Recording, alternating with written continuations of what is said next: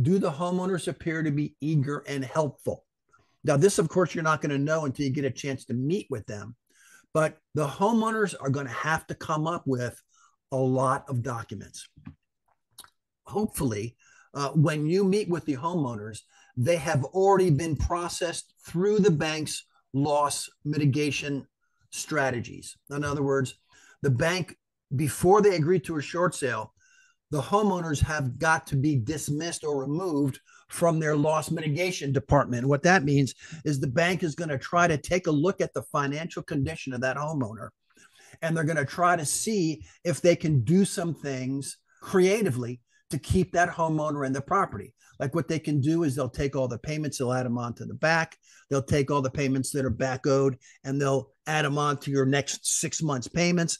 They'll try anything that they can, as long as whatever caused the default has been cured.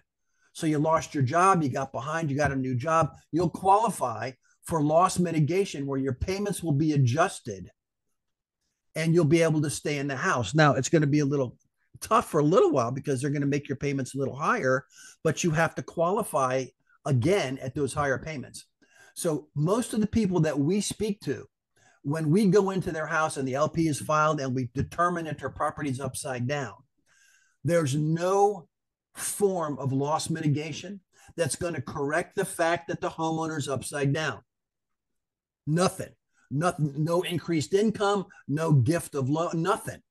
So if a property's upside down, your homeowners are going to sail through the loss mitigation, the department, and then we'll be able to do a short sale with the bank's blessing.